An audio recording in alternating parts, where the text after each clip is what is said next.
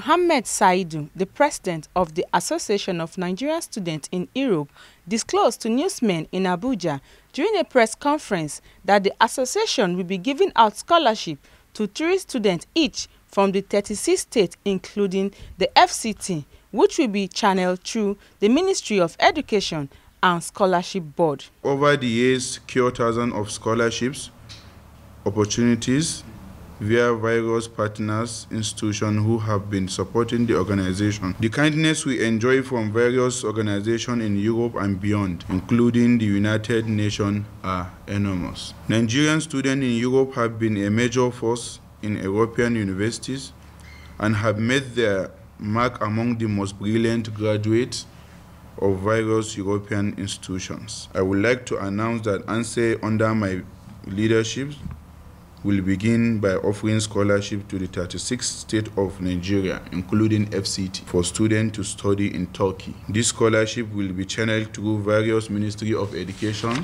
and Scholarship Boards. A few slots will also be offered to various stakeholders, and there will be more to come. He further emphasized that the students will be able to apply directly for the scholarship in the coming year, as the association is working towards that. We wish to inform all Nigerians wishing to study abroad that we will come up with a program where they can apply and get scholarship directly from us. The president of National Association of Nigerian Students, Sunday, assures Nigerian students in Ukraine, especially the medical students, that the issue of their certificate not being honored in Nigeria will be rectified very soon. Those who most of their courses are practicals, they will not, accept, their certificate. But we are working on it. I can assure you,